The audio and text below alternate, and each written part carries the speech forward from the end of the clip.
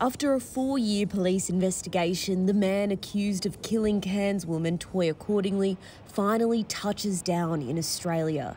It's fantastic.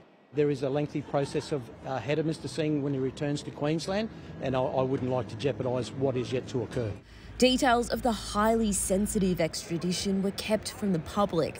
Tightly guarded by 7 police officers, Rajwinder Singh was taken from South Asia's largest prison, Tihar Jail, and handed over to Queensland Police.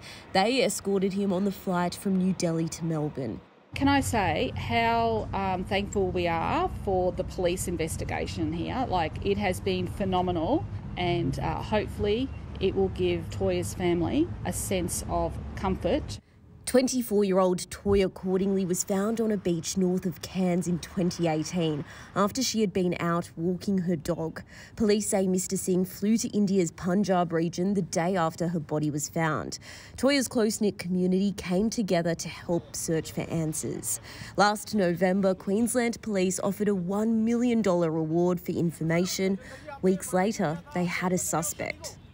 When Rajwinder Singh was arrested here in New Delhi in November, experts said it could take years to resolve his extradition case in India's clogged-up court system.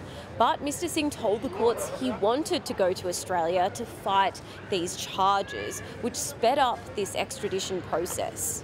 Rajwinder Singh maintains he is innocent. He's expected to be transferred to Queensland to front a magistrate later this week. Avani Dias, ABC News, New Delhi.